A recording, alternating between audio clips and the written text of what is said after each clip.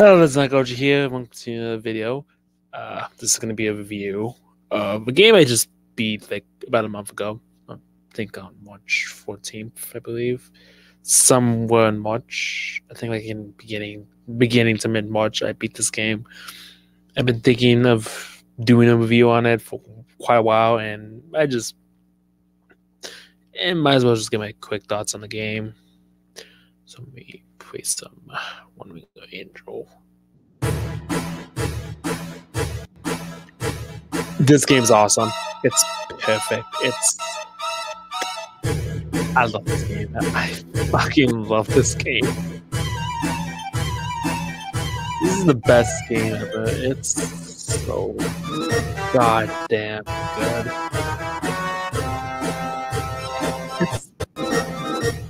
It's easily the best game ever made. I'm sorry, it is. It's great in every way possible. It gives you what you want. The combat is smooth. The gameplay, the cutscenes, the character development is so good.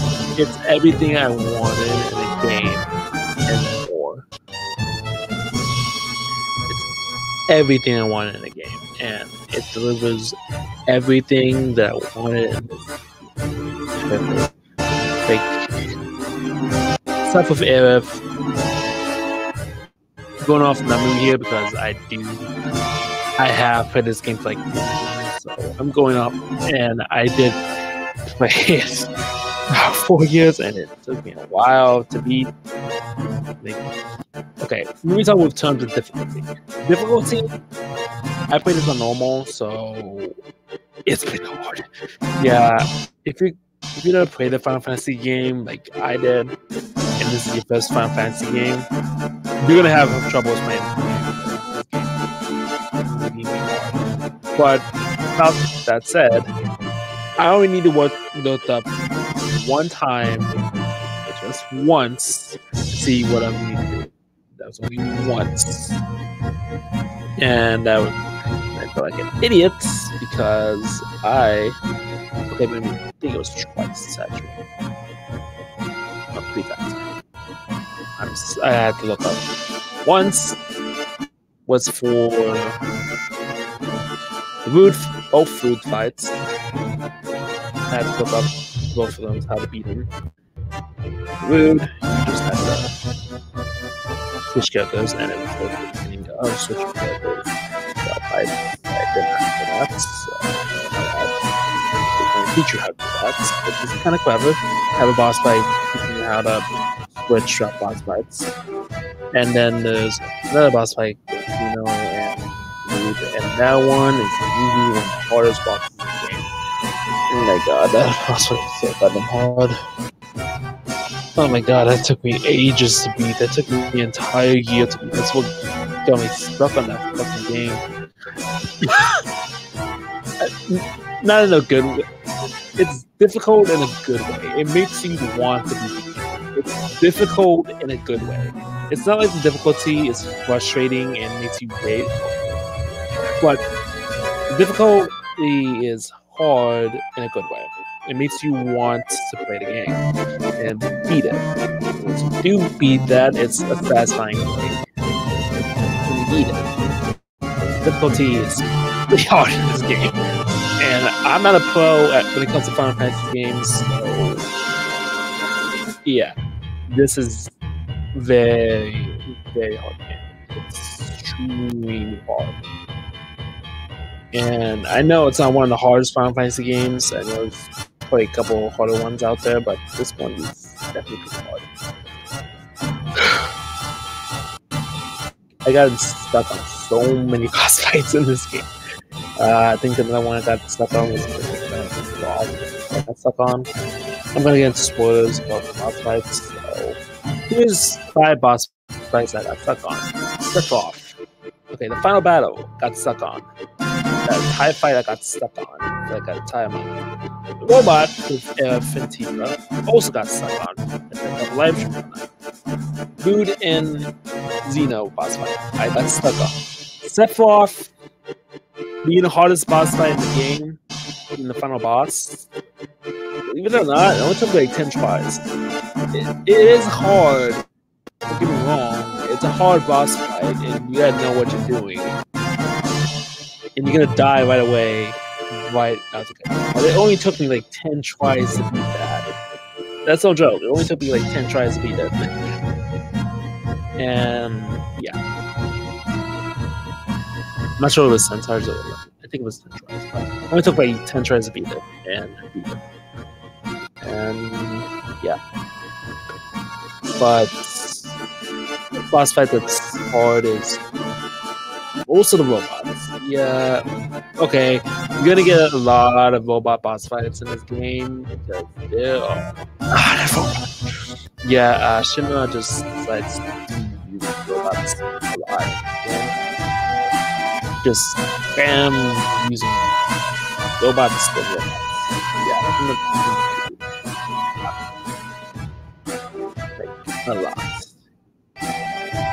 With that said,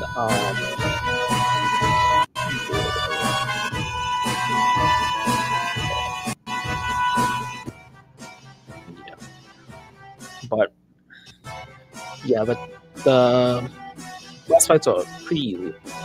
Not easy. Some of them are easy, but a lot of them are pretty hard. And there are a few side missions that you can do in the game, but with me, I never really like side missions when it comes to video games, so I kind of skipped them. I only stuck to the main story. The only side missions that I did do were the one for the materia. That's literally the only side missions that I did. A couple of cat ones, but actually, I didn't even do the cats because no, I did the cat one. But that one was very, very difficult, and I had no idea what to look for these cats. I had no idea what I was doing to look for these cats. These cats were very difficult to find. They were very difficult to find. Also, let's talk about the characters. I'm going to talk about the three amigos and the four main characters of this game. I'm not going to talk about the villains because villains. Yeah. Cloud, ex-soldier, pretty interesting. His actor does sound bored a couple of times, but I think that's just mostly due to dialogues. But I don't know. The guy just sounds a little bit bored at times. But he's still a good character. I still think he's a alright character. He's got an interesting backstory, like at shoulder and flashbacks that he gets. And apparently he has a past as well of something. I don't know what his exact story is between Cloud. I do not.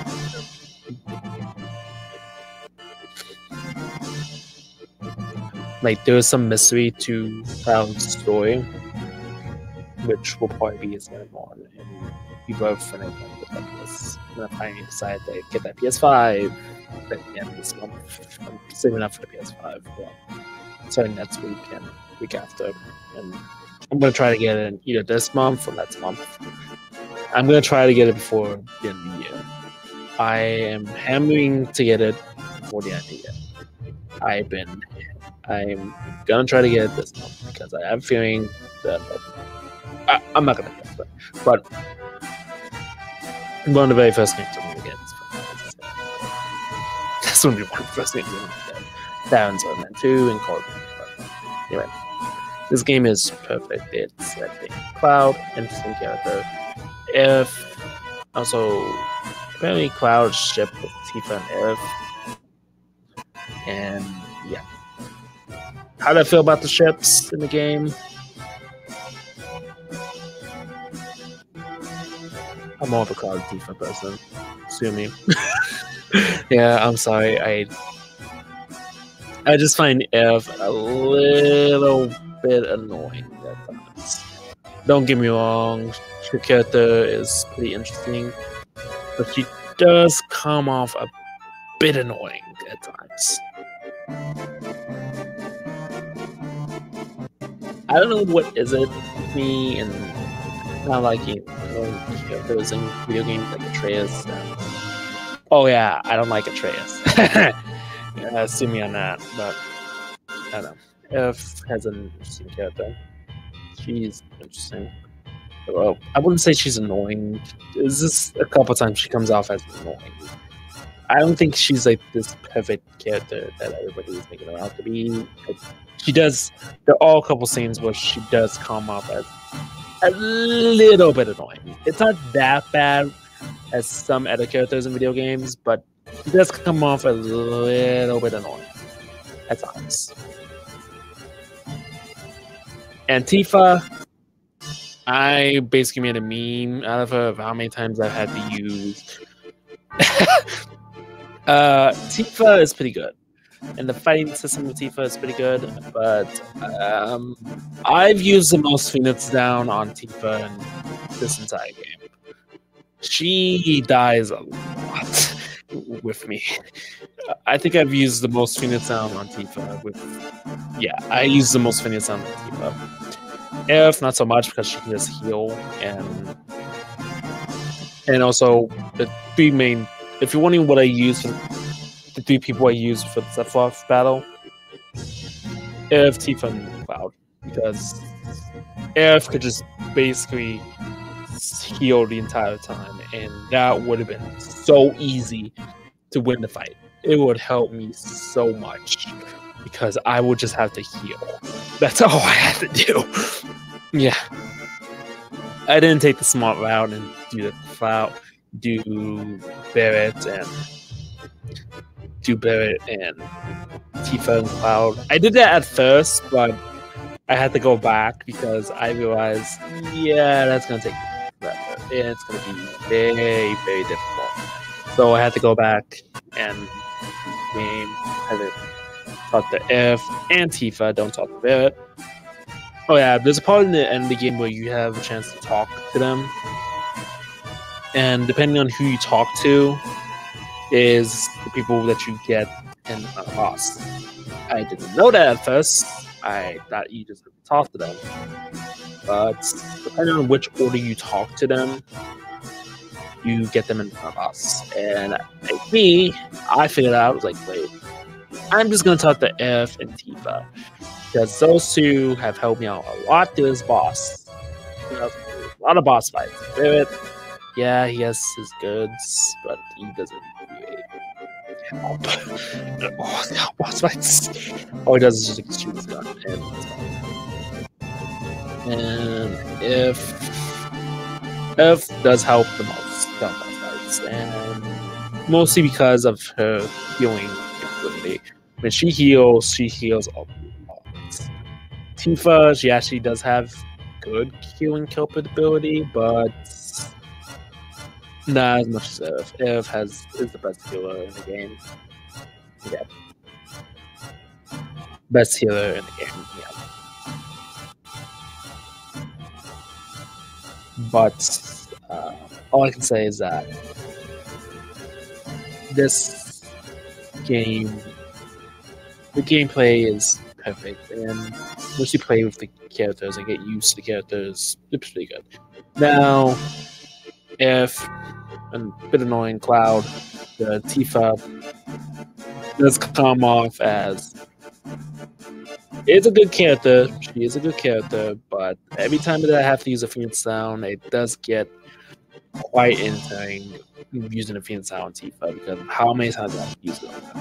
She has died so many. She has died the most out of all the characters I've played with Phoenix sound. She has died the most. Barret is Barret. Yeah, there's not much you can say about it. Barret is a very tough dude and he's very good. But he's got his heart's in the right place. I'll go with that. Now let's talk about the trio: Jessie, Wedge, and Biggs.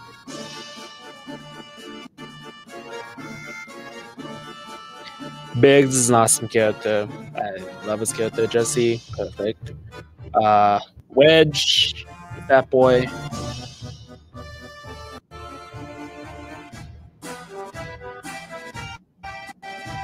Every time he's on screen, I just want to choke him. When he died, I was happy.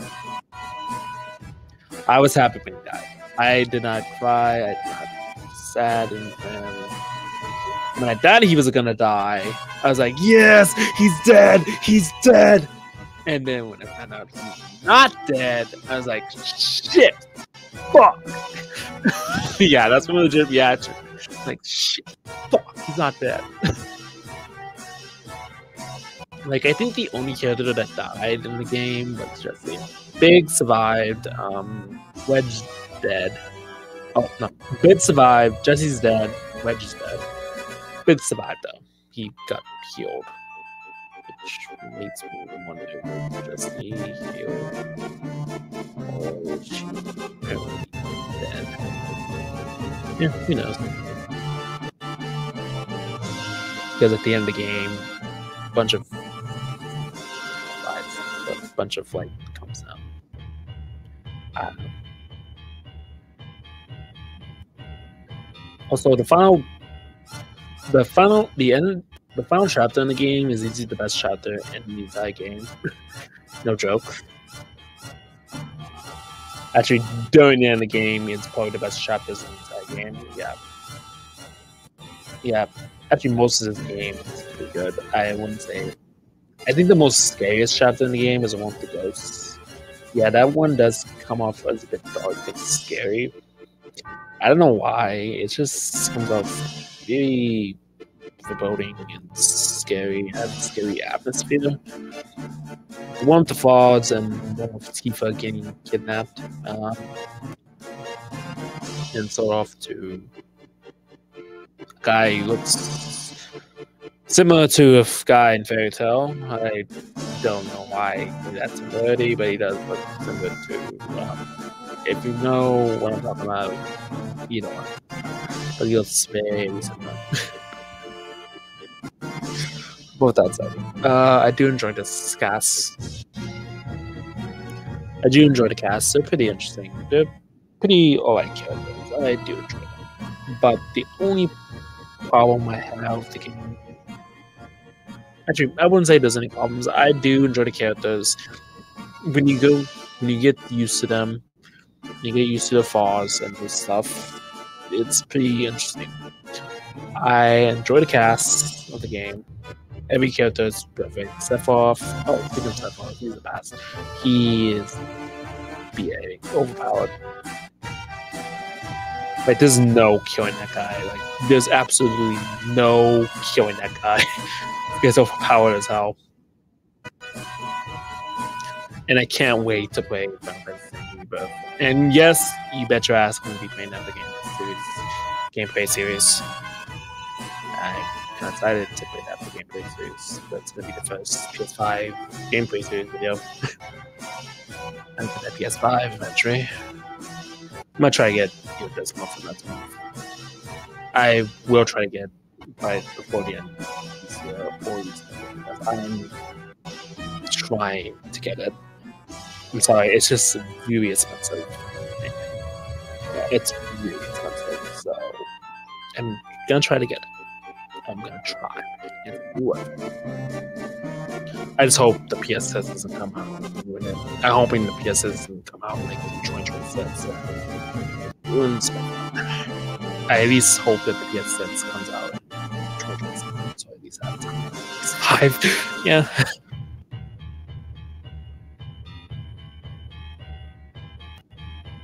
But I do enjoy it. It's perfect.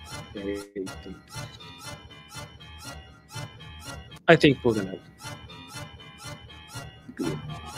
But that said, this time I'll be turn off. And this game, despite its flaws, despite all the issues that I have, some of the characters, I do enjoy this game. Once you get to know these characters and fall in love with these characters, yeah, this is easily one of the best Final Fantasy VII games. Final Fantasy VII games, even though how many times we revisit Final Fantasy VII, it's kind of ridiculous how many times we revisit Final Fantasy VII. Also, that's the most successful game.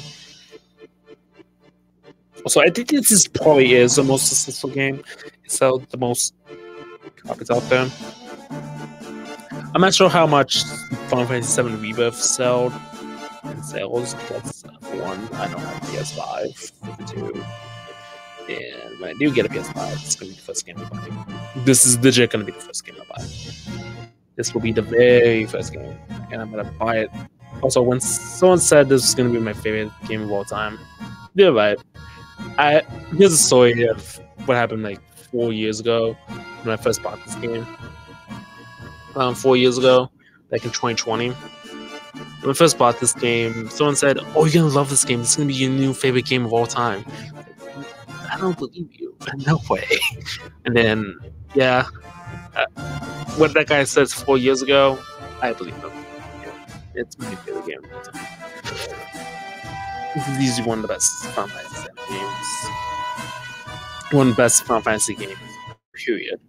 It's so goddamn good. And the gameplay is perfect. Character development, good. I do love this game. It does have no value.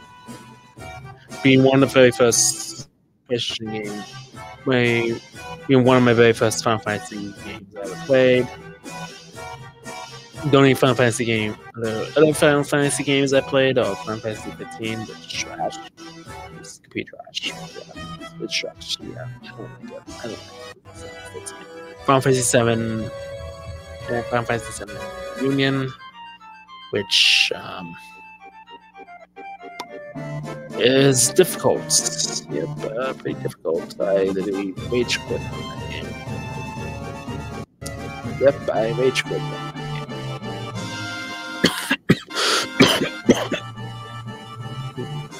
With that said,